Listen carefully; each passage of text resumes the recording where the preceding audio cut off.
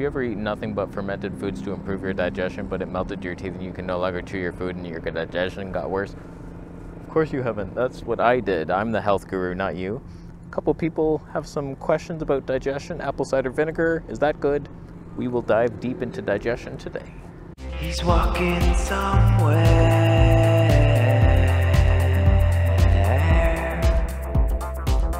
So I had a couple people curious about apple cider vinegar. What are your thoughts on apple cider vinegar for digestion? And what's been your experience with apple cider vinegar? So technically, apple cider vinegar is like this miracle healing substance.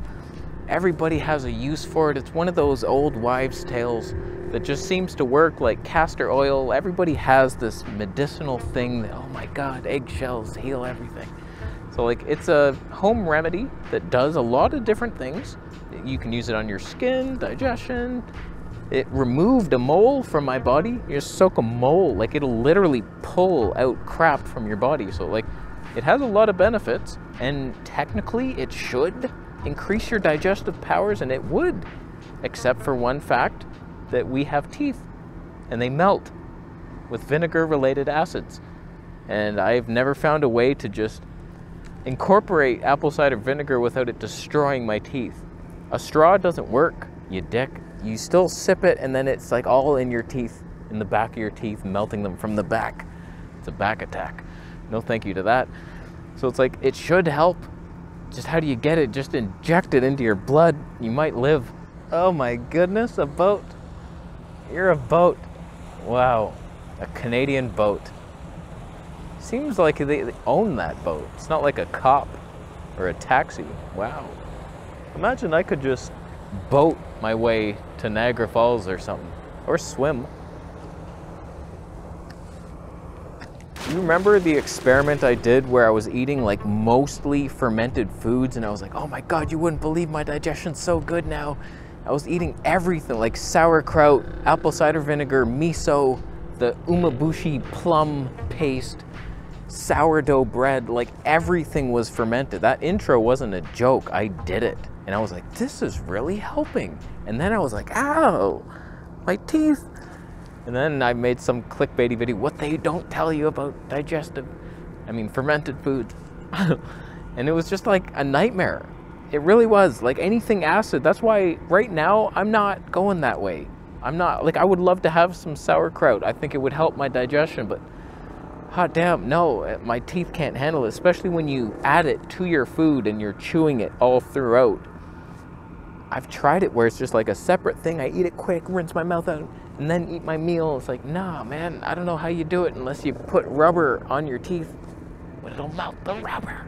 Which brings me to another question, more of a mocking, if you ask me. How's the gas on starch and fruit? Smiley wink. It's fine.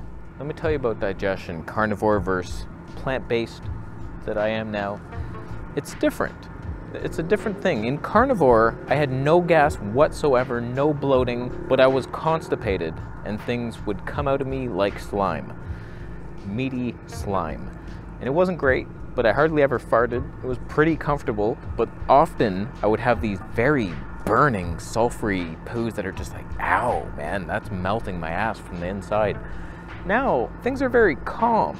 And it's like, I have some gas, but it's not sulfury stuff that's like, oh my God, I have to leave this room. No one will know it was me. It's not that at all. It's just like, yeah, I definitely have gas, especially I've had some beans now. I'm trying to incorporate more protein, so I'm having these beans, and it's like, yeah, a little gassy, but it's not like, oh my God, what is that? What's wrong with you vegans? Eat some steak. It's fine. So it's like, my gut is definitely there. It's a bigger gut than it used to be, because there's all this food inside of it all the time. It's a fully relaxed, non-creatine gut right there. That's good times. So I'm very regular, but I take digestive aids. I have prunes in the morning and magnesium at night.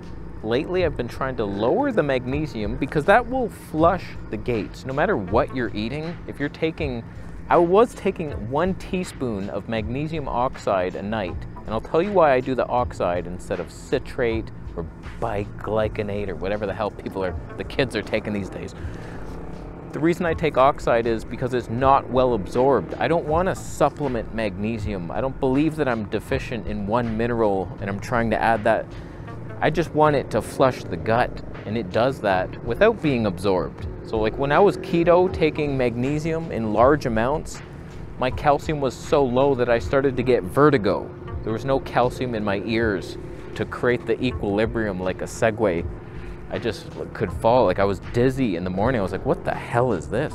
So I much prefer the magnesium oxide, and it's cheap, but I don't want to be dependent on that either. It's creamy and nice. You could add it to a smoothie to replace fat somehow. It's like creamy. There's little hacks like that. Boiled cauliflower blended in the smoothie. It's like, oh, it's so creamy now. We just miss mother's milk.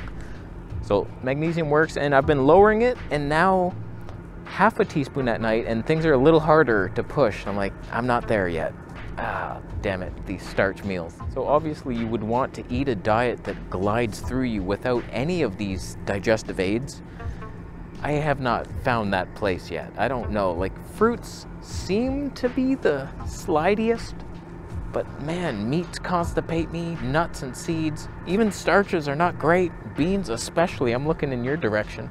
Things are a little harder since I've introduced you to my life, but things that seem to help me, digestive enzymes, but not taking too many of them, because those digest the fiber, and if you do that too much, you're basically carnivore.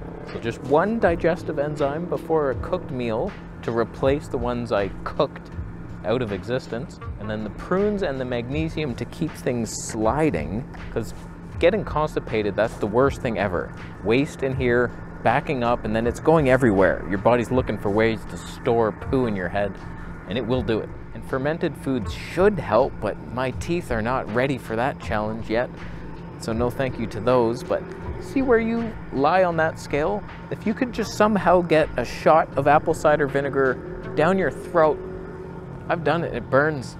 And if you have it in water, it's too much. You just like open the whole, beer drinkers do it. That's how they empty the bottle so fast. They don't even, they're like ducks. So if you can get that into you, or just inject it into your veins. But I tell you, it's night and day difference, plant-based versus carnivore. I can digest whatever I want now somewhat normally. I can go have a cheat meal of some sort. Like, okay, we're going to a Greek restaurant. All they have is the rice and potatoes, and it's greasy. Like, all right, we'll eat that. I might get a zit. But like, it's not gonna kill me. Whereas on carnivore, you have one cheat, and it's like, it's pain. It's literal pain. Some people like are thrown back for weeks, and they feel hungover and depressed, and oh, there was apple cider vinegar on that steak. No wonder I've been depressed and wanted to kill myself for the past 2 weeks. It's like, that's not normal at all. Like, digestion is ruined. I think carnivore does a lot more harm to the gut over time, but some people just need to be there and stay there forever. I get you. I was almost with you on it until I escaped the cult. But digestion's much better with the plants. You gotta get used to it, build up your microbiome, start slow, and then like slowly increase, and then you can do some raw fruits and veggies. Let's not forget, I started with mostly juice, fruit juice, and then I was taking bites of that fruit, watermelon, throughout the day, and then eventually I just switched into like a mono meal of watermelon, then interesting. And then eventually I started like having rice, and then cooked rice and veggies. So slowly over time, just careful on those beans. Those are a dick, but they make you so strong that you could punch your colon when it gets upset. Like, oh, these beans, shut up, colon, take it. So I don't know, man, it's up to you. What are your thoughts?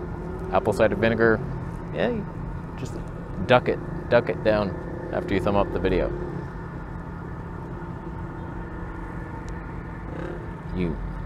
You could thumb it down, even though I took you to a lake.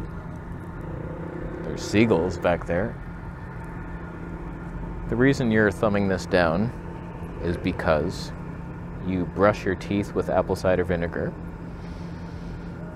Sure, it'll get the stains out, but it'll also get the enamel out, and then the dentin, and then whatever weird microorganisms that are dancing in there. And then what? Just gums? You're gonna mash gum things together? Mash potatoes the rest of your life? It's not a life I want to live. Although they are delicious. I'll tell you that much. I'm gonna leave. Bitcoin. Cool. 15 of you. I see you. They've donated. You're good people. Subscribe for more video. I'll see you next time.